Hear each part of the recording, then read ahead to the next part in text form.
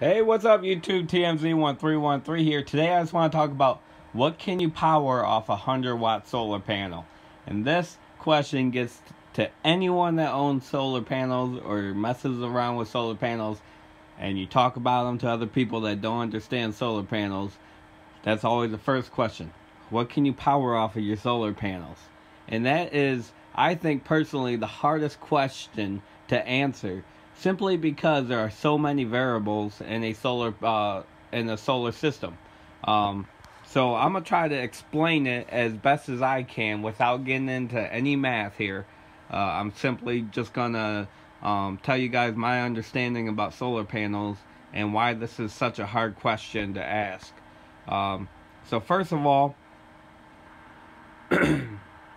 what can you power off a 100-watt solar panel?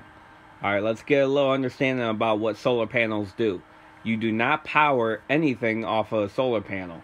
Solar panels are not made to power anything other than charging your batteries. That being said, you technically cannot power anything off your solar panels, because what powers the device you want to use is the battery bank that you have.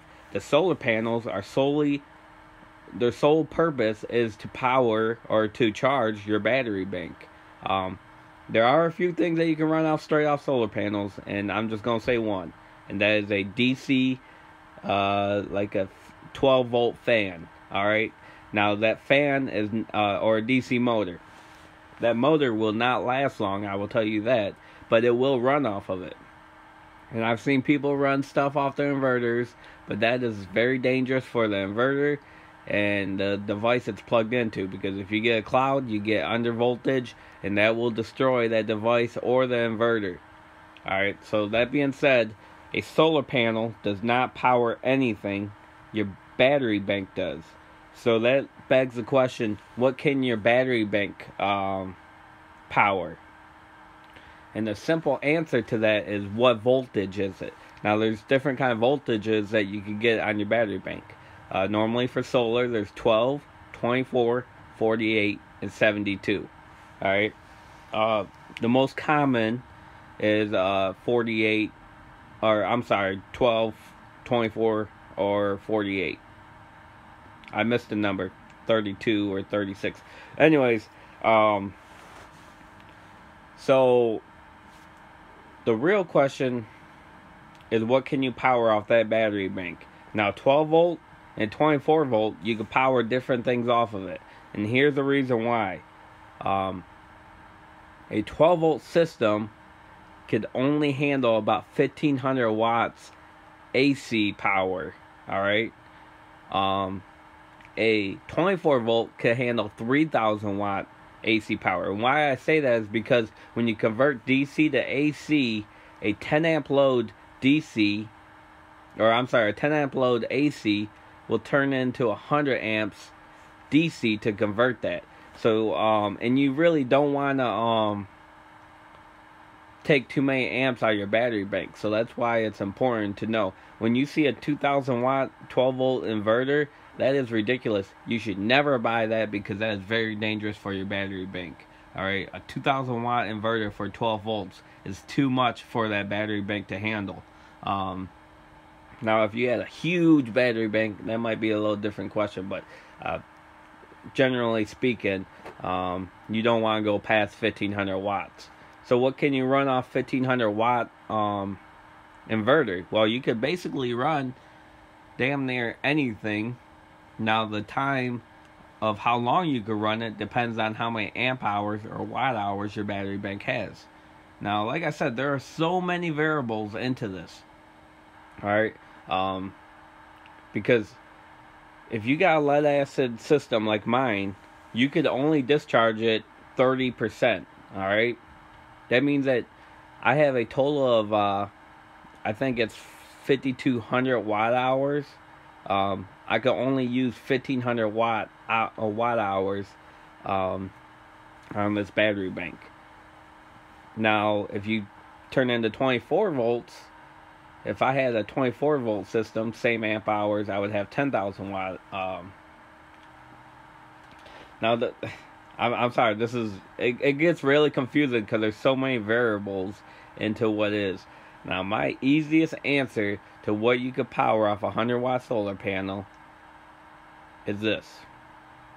It can run anything you want up to 1,500 watts that your battery bank can handle. Now, the real question is, can your solar panel charge those batteries within the next day? That's, I mean, because you want your batteries to be fully topped off every day, and that's the thing. It depends on, now there's so many variables on what a 100-watt panel could produce. Is it during summertime, wintertime? Is there mostly cloudy days, sunny days? Are the angle right on the solar panels? Are they too high, too low? Is the angle too high, too low? Is the wire size big enough to carry all the power? Is your wire size long, or is your wire longer than what it should be?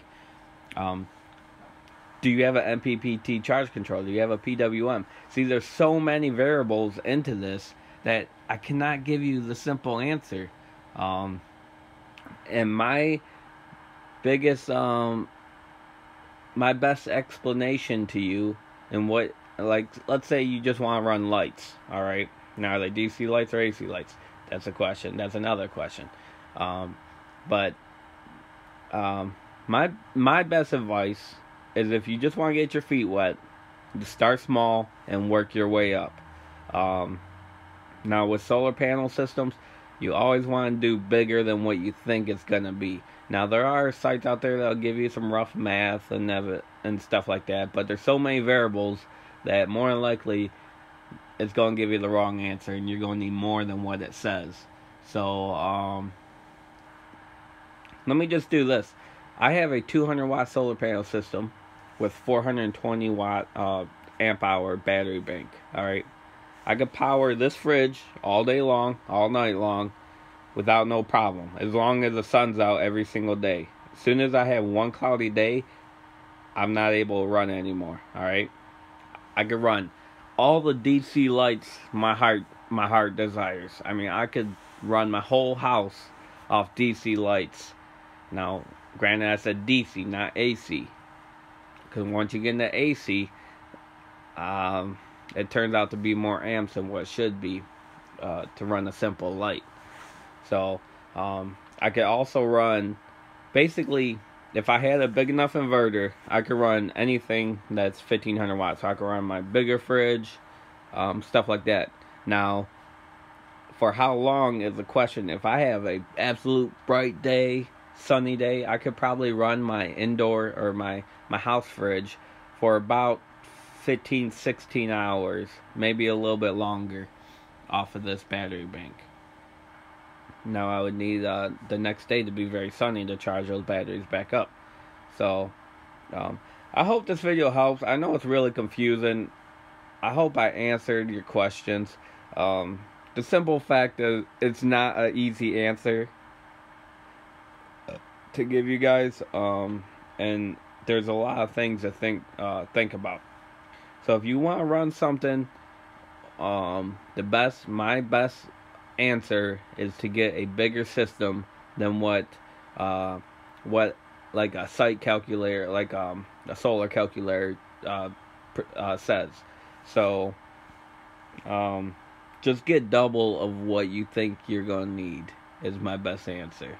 I hope this helped you out, guys. I know it's not the best explanation, but it's the best explanation that I could come up with. Please like my videos, subscribe, and I'll see you guys later.